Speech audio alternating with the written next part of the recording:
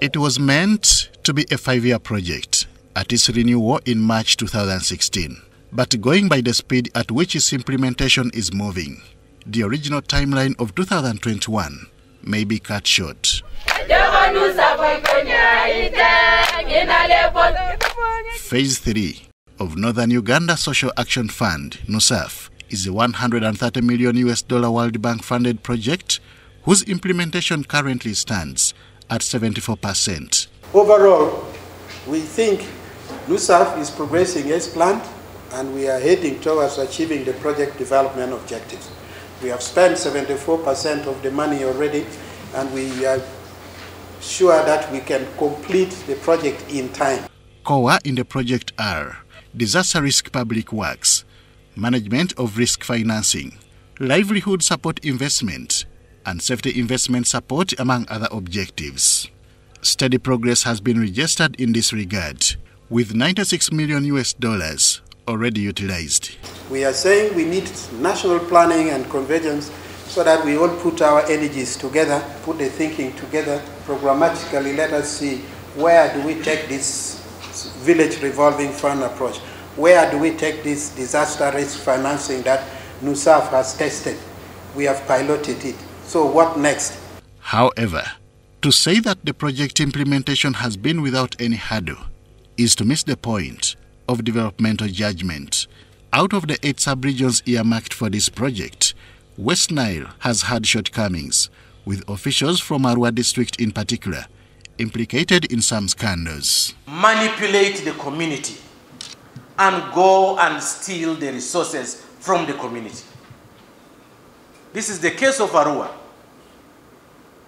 where a district officer in charge of NUSAF desk officer, goes and asks, after even transferring the money to the communities' accounts, and the communities had even ordered their inputs, they even got them, planted their cassava, planted the maize, in some cases even harvested the beans.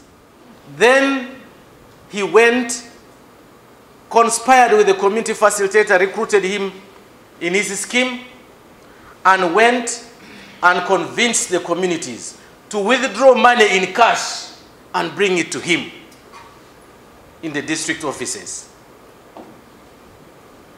under the disguise that he was going to pay the vendor. And in a short time of 2 months, this gentleman and his team had withdrawn 500 million shillings from the communities. Please report corruption. A very famous Italian poet and artist called Dante, a long time ago, even before corruption was in place, said, "The hottest place in hell is reserved for those who in times of corruption remain quiet." Those who are familiar with this quotation will excuse me for the little modification, but I hope it drives the point home. Nevertheless, this has not deterred project implementers from moving forward, a landmark towards which State Minister for Northern Uganda, Grace Kwiyucwiny, affirms government support. These are currently being addressed with all the necessary aggressiveness. Like our officer there has said, NUSAF is one of the flagship projects of government, and one of the reasons for the good performance is this policy of zero tolerance to corruption. The temptation is still there. As I move around, I hear, but please, why don't you pray that, please God, don't lead me into temptation. The third session of NUSAF is a continuation of a 2003 initiative that was started by government to rehabilitate war victims in northern Uganda.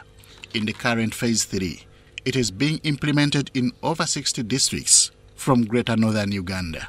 The question both implementers and beneficiaries could be asking is, what next after the closure of NUSAF 3 project in 2021? Henry Okurut, UBC.